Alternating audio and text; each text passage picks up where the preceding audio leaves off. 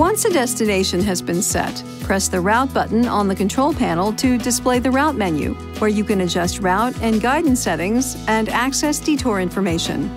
This menu can also be used to edit, cancel, resume, or recalculate a route.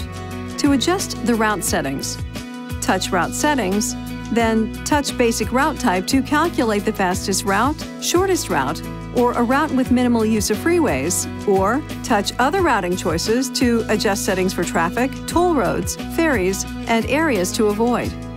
When the conditions are set, the system starts calculating the route with your new request, and the current location map screen is displayed.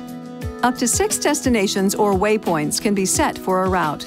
To add a destination or waypoint, press the Route button, touch Edit Add to Route, then touch Add Destination or Add Waypoint.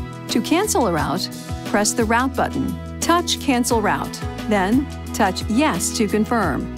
If you cancel a route, the destination is not completely deleted and is available to be reactivated as long as another route is not canceled in the meantime. To reactivate a canceled route, touch Resume Route on the Route menu screen.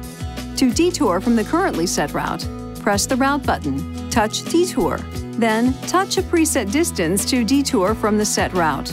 The detour option cannot be selected if the vehicle has already deviated from the suggested route. Please see your navigation system's owner's manual for important safety information, system limitations, and additional operating information.